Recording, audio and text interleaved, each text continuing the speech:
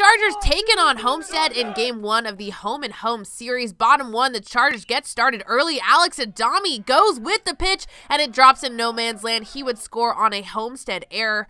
It's 1-0 Wilcox going into the top of the second when Michael Dixon takes the inside pitch to left field and it falls. A base hit will put runners on first and second, but starting pitcher Angel Martinez gets out of the inning with the strikeout looking. Chargers maintain the lead. But top of the fourth, Ryan Yee smokes it down the left field line and it rolls all the way to the fence. Yee into second with the stand-up double.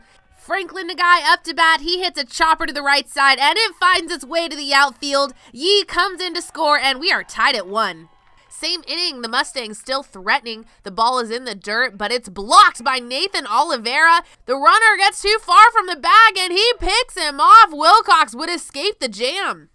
Runner on second for Wilcox in the bottom of the 5th. Devin Batto catches a defense off guard with the bunt, and it is perfect. Batto with the bunt single, and then with runners on second and third, ADAME becomes a hero in the game. He goes the opposite way, and it goes in the gap. ADAME has himself a double and 2 RBIs. The score 3-1 after the hit, and Homestead looking to start a rally in the 6th, but the Wilcox defense is doing their thing. The slow roller, a tough play, but ADAME makes it look too easy.